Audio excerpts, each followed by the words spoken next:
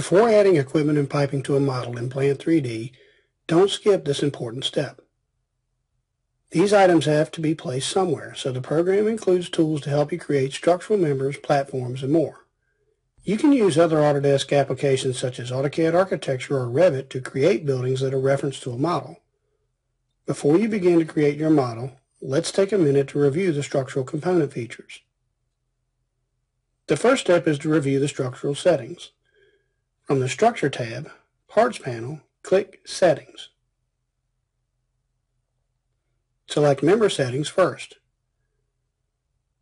The program comes with a complete library of shapes based on industry standards, including AISC, CISC, and more.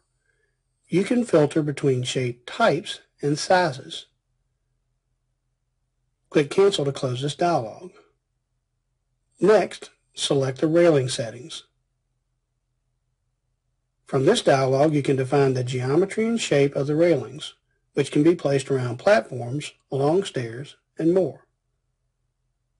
Click Cancel. Under Settings, select Footing Settings. This is where you can define geometry and materials used to make a footing based on industry standards such as ASTM. Click Cancel. Let's take a look at the stair settings.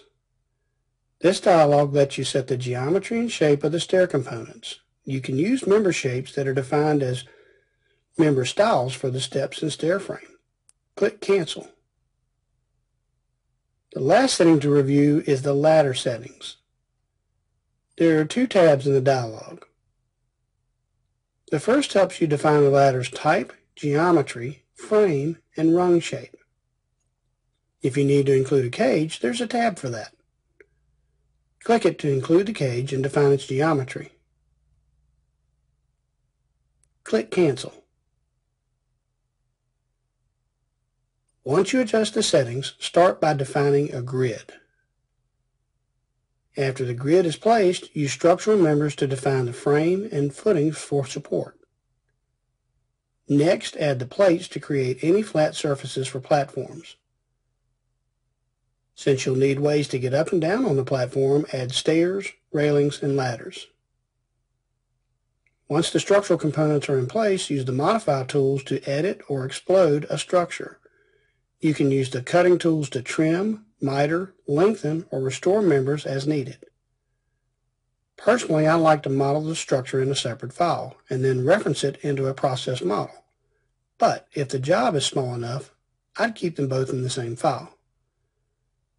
Now that you've had a chance to review the process, you're ready to start adding your own structural components.